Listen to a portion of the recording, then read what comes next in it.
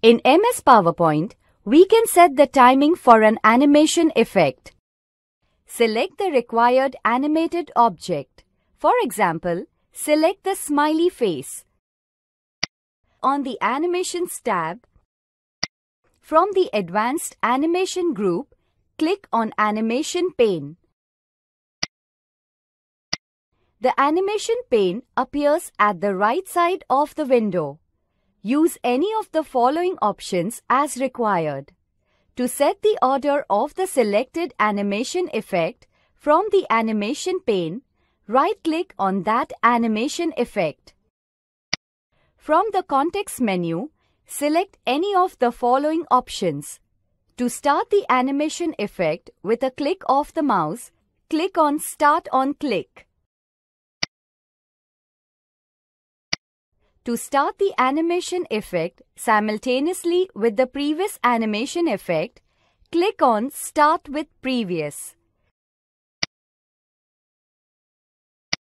To start the animation effect right after the last animation effect, click on Start After Previous. With the application of Start with Previous and Start After Previous options, the number tags combine with each other.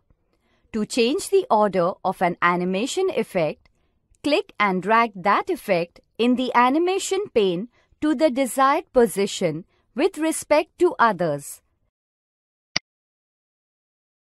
To change the duration of an animation effect, move the pointer to the timeline displayed in the animation pane for that effect until it changes to a column resize cursor. Click and drag the timeline to change the duration of the effect.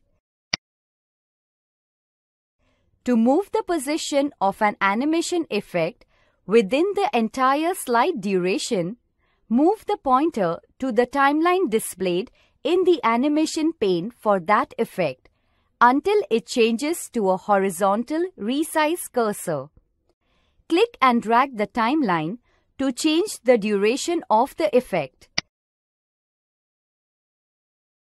To view the preview of the applied animation, click on the preview icon.